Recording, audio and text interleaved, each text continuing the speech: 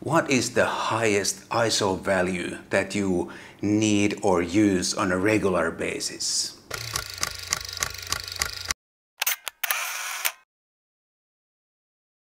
Hi guys, my name is Matti Sulanto and I'm a photographer. And in this video I want to talk about high ISO values and are they really necessary or useful in photography. And I started thinking about this when I was looking for high ISO sample pictures in my current Lightroom library that has only about 6,000 photos since last November, but those photos represent really well what I do these days. And I was surprised not to find many high ISO pictures, and by high ISO I mean ISO values higher than 6400. High ISO performance has been a major topic ever since digital cameras started to become popular sometime in early 2000, something like 18 or 20 years ago. It's been a major topic for discussion, it's been a major topic also for some argument, and it's been one way to rate cameras, put them in some sort of order. And also every reviewer or every review has some sort of opinion or test about the high ISO performance of the camera that is the subject of that particular review or test. It's also been a major marketing argument, at least in the past, but it's still being used today, and those really super high ISO values or numbers, they look good in marketing or on the camera packaging or on the box or whatever, if it says maximum ISO 400,000 or whatever the current cameras can do. But my experience is that those highest ISO numbers or values, regardless of the camera, they are only usable in emergencies. If you really need to get the shot and the quality doesn't really matter, as long as the viewer can recognize what's in the picture.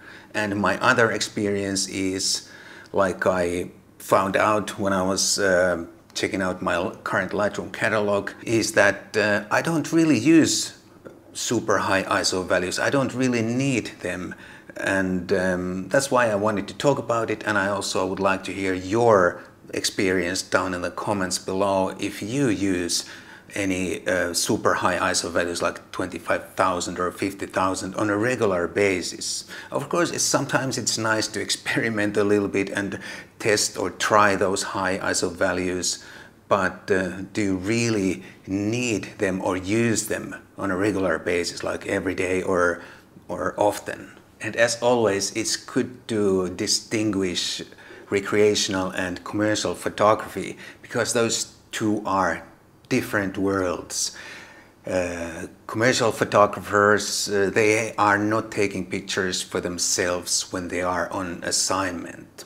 And they also can't fail. They have to be able to pull off the shot or shots no matter what. But recreational photographers, they can always decide not to take the photo if the situation is too challenging or whatever.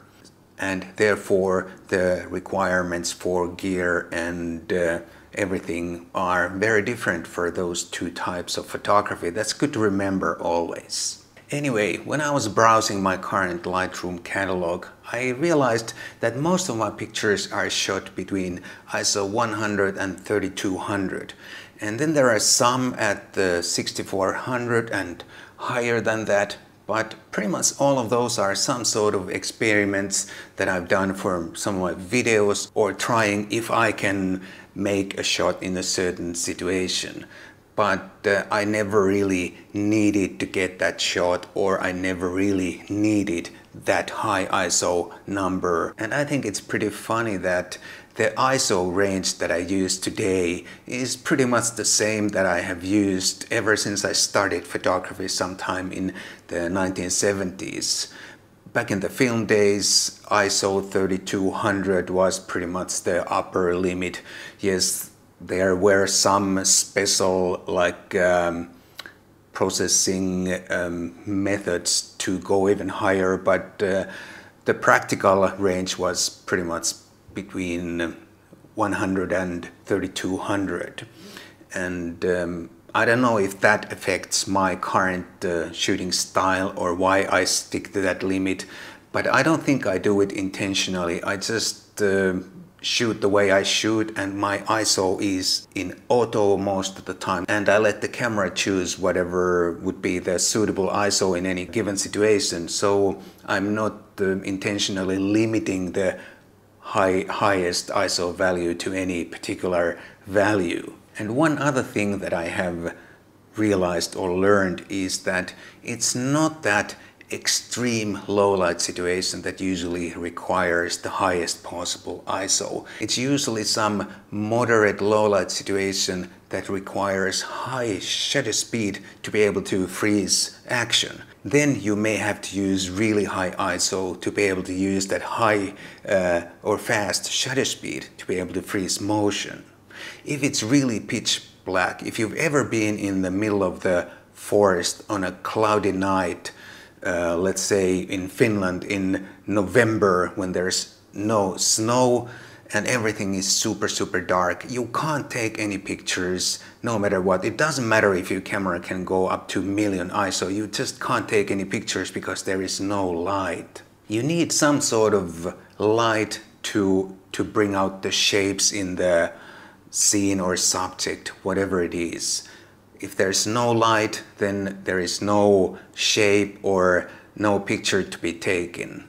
But if you need to freeze action in some sort of moderately low light, like in normal room lighting inside, like here right now, and if I need something like 1/500, 1/1000 shutter speed, I have to use quite high ISO values to be able to do that, even if I have a fast lens. So in my opinion, it's more like the action photography that requires higher ISO values, or wildlife photography. Sometimes you have to shoot, I don't know, birds or some other wildlife in low light situations, like late evening or very early in the morning when the light levels are low. Then you may need some pretty high ISO values to be able to freeze the bird in flight or whatever. I don't do that kind of photography, but I've seen some EXIF data with the pictures, and